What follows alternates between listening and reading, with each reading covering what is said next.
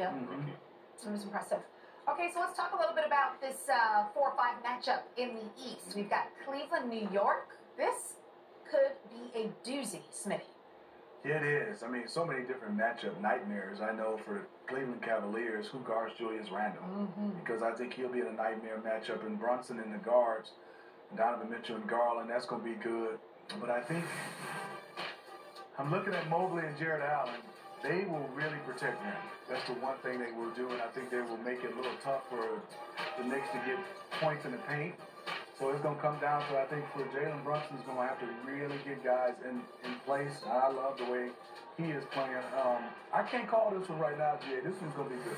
I think it could be a great series. I think a lot of it's going to depend upon the health of Julius Randle as well. Like, is he, and when he comes back, will he be close on? Can he be the player we've seen over the course of this season? Because I think, to your point, with the rim protection, I think this is a series where three-point shooting is going to be really important for the Knicks. I think they're going to have to shoot it well from beyond, especially when they have the two big lineup, Cleveland. Both teams will have the ability to make a lot of adjustments because of the versatility of the respective rosters. I would probably give a slight edge to Cleveland. To me, I think Donovan Mitchell, I don't think he gets enough respect. I think he's probably going to be the best player in this series.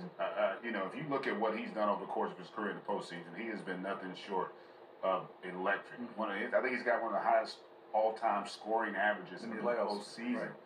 Right. So you know the moment won't be too big, and then he's got an all-star backcourt mate with Darius Garland. So I'll give them a slight edge, but this Knicks team continues to play well. They got great depth.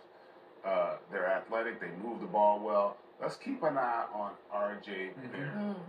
What kind of impact can he have? He could, you know, for the Knicks, he could ultimately be the X factor for them. He could be the guy that nobody's really talking about that may need to step up and perform at a high level.